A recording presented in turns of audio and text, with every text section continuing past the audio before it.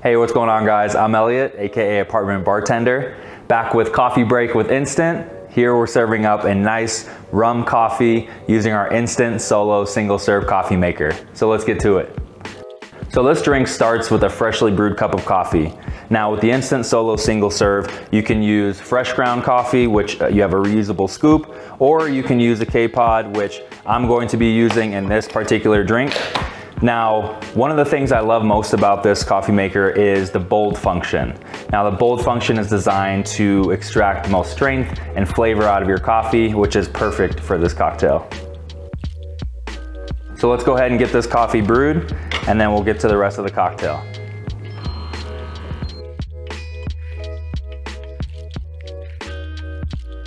So now we got our fresh brewed cup of coffee. We're just gonna add a few more ingredients to this cocktail. Here we're gonna be adding an aged rum, which I'm a big fan of, and then a Demerara syrup, which is just equal parts water and Demerara sugar, which is really easy to find. If you can't find Demerara sugar, then go ahead and get a brown sugar or turbinado sugar.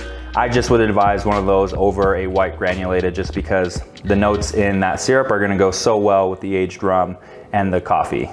So go ahead and add everything just directly to your mug.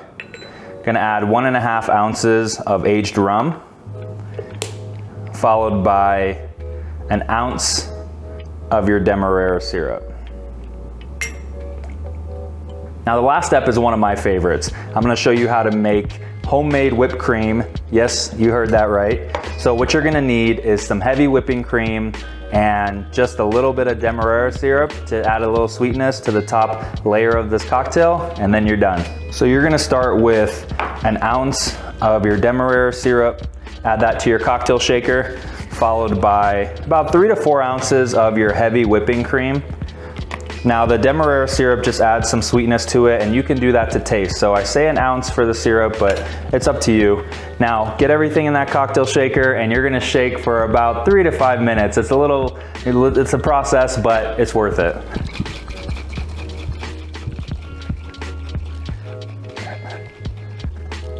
Still going. So after you've got your whipped cream shaken, what you're going for is a thicker consistency. So when it looks like it's a little thicker, that's exactly what you want.